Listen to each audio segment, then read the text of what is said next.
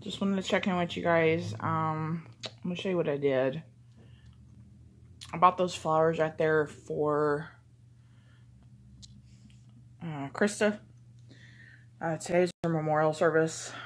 Waiting on Carrie to get done, to get ready, and then we're gonna head out. He's supposed to work today. He's gonna go into work, but he's gonna be an hour and a half late. He's already called in and told them, and they know. They understand. So, and I'm glad because I didn't want to go out there by myself.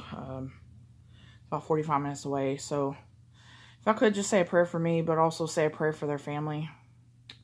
This is going to be really hard to do. Anyway, I'm going to get off here. I'll see you guys later. Hello. We went to the memorial today. And I haven't stopped crying. At one point, I have yelled at God, why did you take her? I feel like part of me is gone.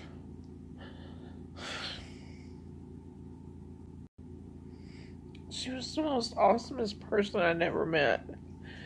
And in the end, ovarian cancer took her.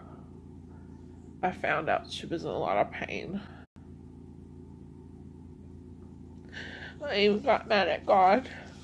Why he gave her the cancer.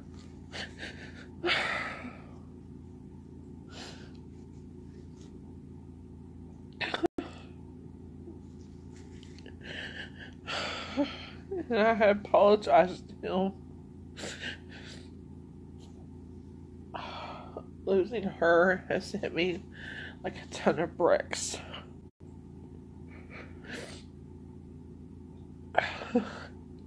I don't know how I'm supposed to move on, y'all. I don't.